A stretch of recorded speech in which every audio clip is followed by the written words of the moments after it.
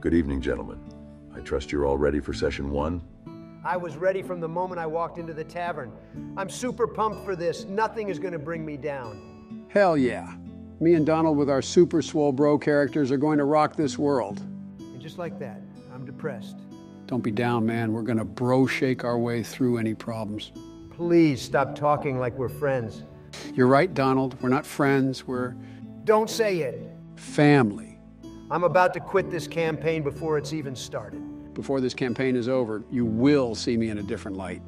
I don't think more light is going to improve that face of yours. We'll see.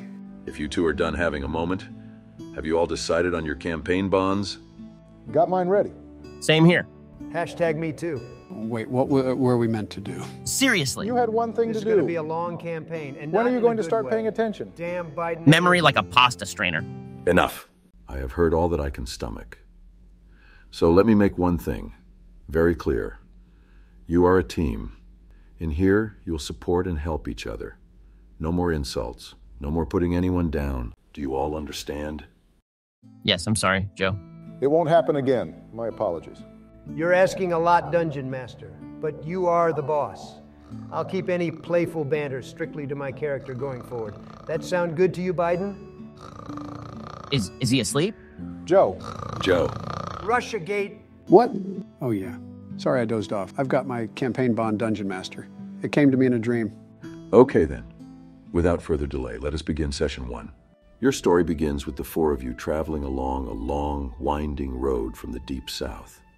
You have hitched a ride with a traveling fruit merchant, as walking the journey would be considered foolish at best and dangerous at worst. You do not know each other, but have, one by one, taken a seat on the back of the trader's wagon. The sun is slowly setting, and you can hear the sounds of hundreds of birds flying overhead, away from the direction you are heading, the town of Greenest. Sitting side by side is Swolenald and Bama. Opposite is Sharpen and Gurmley. The space is tight and the smell of fresh fruit lingers heavily in the air. Out of the back of the cart, you can see the mountain path you had traveled. With the once warm sun now beginning to slowly descend behind it, you feel the cold temperature equally rise. It is late autumn, and the days have been growing shorter and much colder the further north you travel. The fruit merchant, whose cart you have hitched a ride on, hums a tune to himself as the horse trots along at a steady pace. What do we know about the fruit merchant? Very little. You've seen that he is a gnome of sorts. Elderly, with a thick white beard and ragged clothing. I call out to him, "Hey, Gramps, just how much further is it to Greenest? The smell of apples is getting on my nerves." The gnome stops his humming. You see above you in the canopy a small flap open, and his face is in view as he looks down on you with his tiny, slightly milky eyes. Longer than you'd be hoping for, but sooner than if you were walking. I look at the others. Any of you know how to steer a cart? I say we knock him out and speed this journey up. My nipples could cut parchment. Say that any louder and he may throw you off. Or worse, all of us if he thinks we're together. I'd like to see him try. I'd like to see this journey to Greenest in peace. The slow pace is relaxing. Let's keep it that way. And I grip the hilt of my long sword and look directly at Swolenald. Joe, give me an intimidation check, and Donald, an insight check to contest. Swolenald. You are unable to tell if Gurmley is bluffing or deadly serious. He looks as if he would not hesitate to use that sword against you if it were to mean he would get a peaceful ride. You accept that this would not be a wise time for conflict and fall silent. But my character would never... Nat fucking 20! Sit your ass down and shut the fuck up! You know what? I'm impressed by the balls on this one. Okay, I say no more about the gnome and instead look to the little guy sitting next to me. What are you? A dwarf? I don't respond, but instead stare out the back of the cart, watching the sun set with an expression of pain on my face. You a mute or something? The 5th night approaches, and with it, another visit into the darkness and despair. Well, you seem delightful. Is that why you're going to Greenest? You a comedic bard? What I am is a wizard and a gnome. Now acknowledging Swolenald and looking up at him with a stern look. My business is just that, and none of yours, sir. Are all gnomes this touchy about answering questions, I say as I turn my gaze onto Sharpen? Actually, gnomes are usually full of life and quite vibrant. Tell me, Sir Wizard, what ails you? I look from Swollnald to Sharpen, and my expression changes from stern back to pain. A riddle I seek an answer for. Every 5 nights I dream a most wicked dream. No, a nightmare of terrible things that I wish not to regale. They haunt me, and to speak of them in the waking world would make me feel worse than I already do. But I sense that the answers I seek reside in Greenest. Very well. I shall ask no more of something that clearly troubles you. I, too, seek answers in Greenest. I'm looking for my childhood friend. I had heard she was taken there against her will by a strange cult. I shift uncomfortably at the word cult. What kind of cult do you speak of? They call themselves the Cult of the Dragon. I sit up at the word dragon. You two know of them? I have heard of them. However, I'm traveling to Greenest to avoid them and lay low. I got into a fight with a gang several days ago, and I barely escaped with my life. Their last words I heard was, "The cult of the dragon never forgets and always avenges." If what I hear is true, there may be more of them in Greenest. If they know of you, you may want to consider getting off and going elsewhere.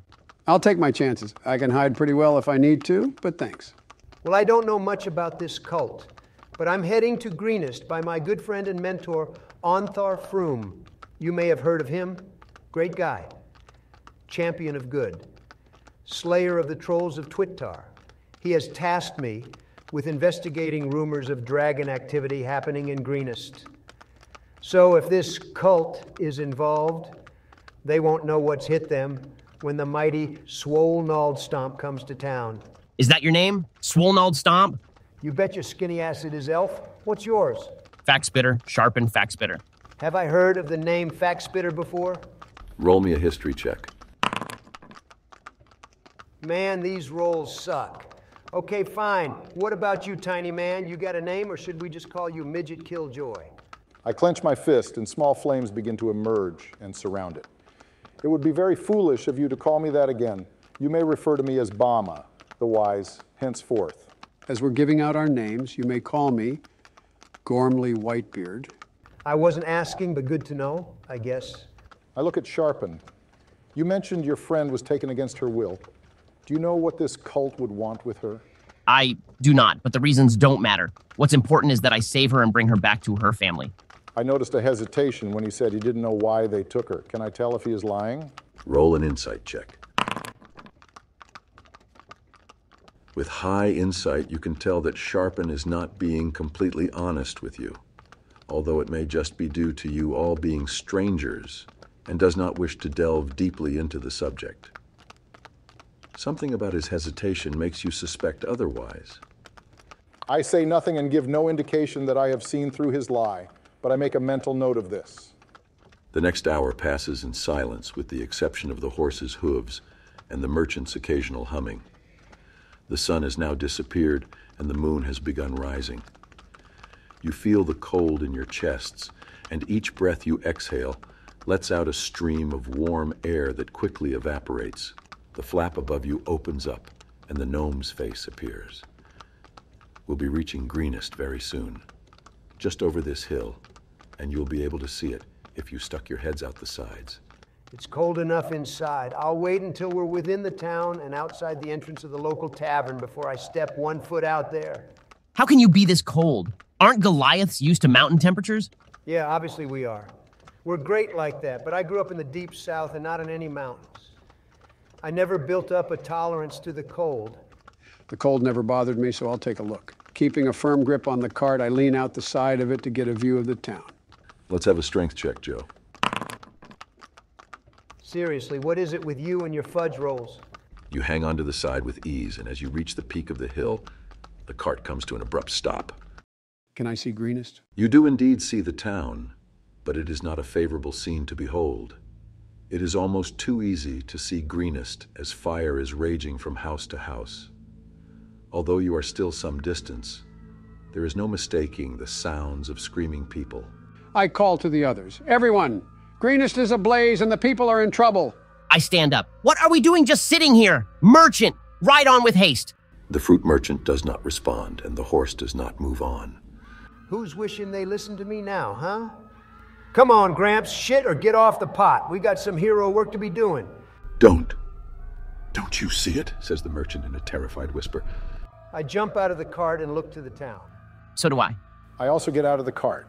You all stand there, next to the cart, and stare at the terrible sight of the burning town. You can all hear the screams of many people, the shouting of what may be soldiers, and tiny figures running here and there. Then, you see it.